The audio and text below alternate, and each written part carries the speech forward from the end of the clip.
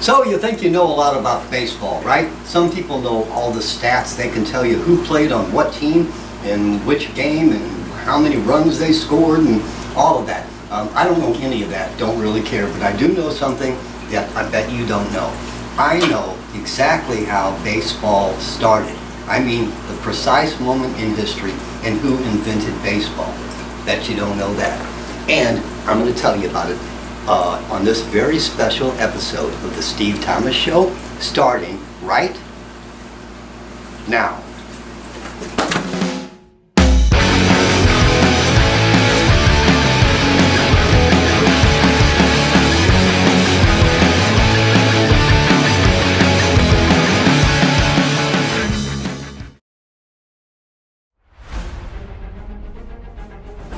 So here's what happens. You know the Mayflower, right? You know, and all the people that came over, the Pilgrims, right? Came over to Plymouth, Massachusetts on the Mayflower. Well, some children were on that boat, okay? And there were two kids in particular. Well, not on that boat, but like on the third boat that came over. Not the Mayflower, but the third boat that came over. There were children on that boat. And after a long winter, they finally got to go outside and play. And what did they have? They had one toy. That was it. It was a ball. They had a ball about yay big around. It was a wooden ball covered with leather, something like that. Some kind of rawhide type leather stuff. And it wasn't a baseball because baseball wasn't invented yet. It was just a ball. These kids were Mort and Sal. Mort and Sal were 10 years old. And there were other kids too, and they made friends with the Indian kids and had a lot of fun with them, learned how to shoot bows and arrows. But other than that, they climbed trees and they had one toy, a ball. So they'd throw the ball. Well, one day they were out in the field. Mort in particular was good at throwing this ball. He could clock a squirrel in the head at 30 yards, no kidding.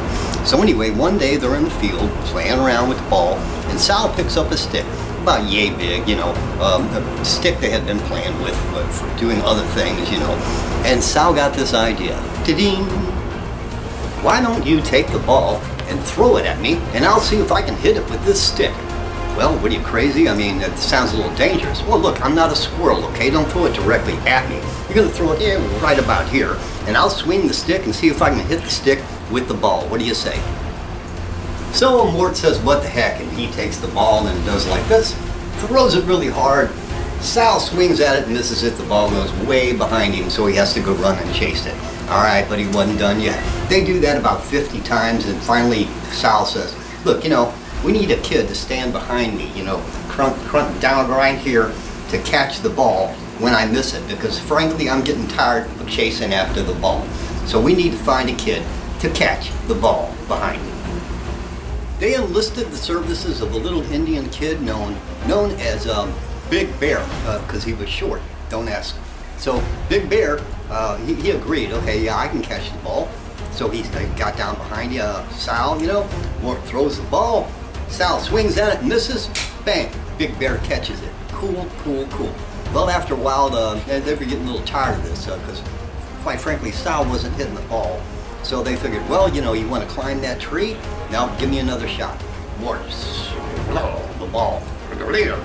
Sal, boom, pop, hits the ball. And it goes flying into the field. It was amazing. They were all jumping up and down and going, yay, finally did it. Sal hit the ball. After the excitement of that wore off, Big Bear said, you know, this is great. I think you guys are on to something with this, but we need something more. How about if, Sal, when you hit the ball, when you actually hit the ball, you run? That would be great. Everybody loves running. So hit the ball and you run. They all jumped up and down. That's a great idea. We'll do it. We'll do it. So, believe it or not, the next time Sal hit the ball, he dropped his big giant stick and went off running. He was so excited he ran all the way home. So, once Sal got home, he was pretty tired, so he sat down at the dining room table and thought to himself, well, I guess I ran too far. And there were 4 plates on the dining room table, and he got an idea.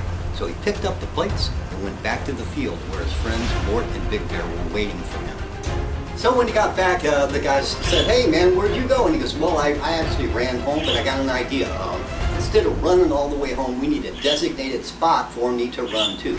See these plates? And he dropped one down.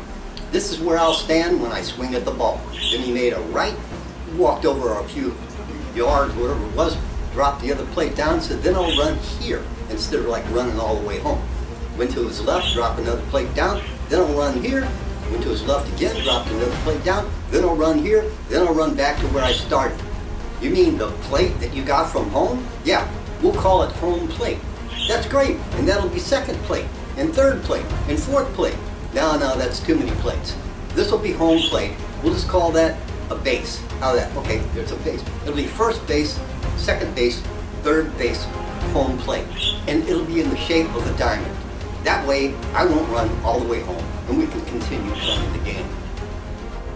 Well, since they were naming things, they decided the big stick, we just need a name for that. What are we going to call it besides a big stick? You know, ball's fine, but a big stick? So, hey, you remember the time when we were outside and it was getting late and starting to get dark and all those bats came swooping down? And I took the big stick and I was swinging them at it, I was swinging at the bats with the stick? Yeah, we call it a bat stick. No, that sounds a little crazy. How about just a bat?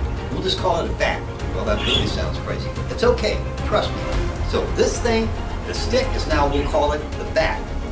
You were throwing the ball, so we need a name for you. Let's see, we got the plates. How about bowling? No. You'll be the pitcher. How about you'll be the pitcher? You'll pitch the ball. You'll pitch the ball to me at home plate. I'll be the batter because I got the bat, and we'll just call him the catcher.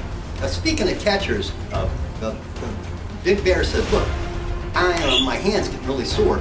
I need a glove or something, you know, from catching this ball. You know, we'll do you one better. We'll get you a mitt, and we'll make it out of leather and pad it up so it won't hurt your hand, and we'll call it a catcher's mitt.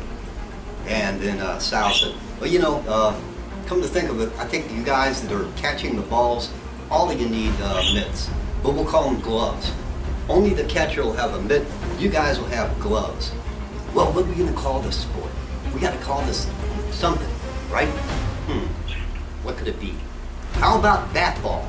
I don't know, that's not a bad idea. How about, since you have the plates, we'll call it plate ball? I don't like that too much. Okay, well how about pitcher ball? Now you're the pitcher, you throw the ball, I'm the batter, I hit the ball, and then I run to first base. You run to base? Yeah, I run to the first base, and then second base, then third base, then I run home. So we'll call it home ball. No, look, let's just name it after the bases. We'll just call it baseball.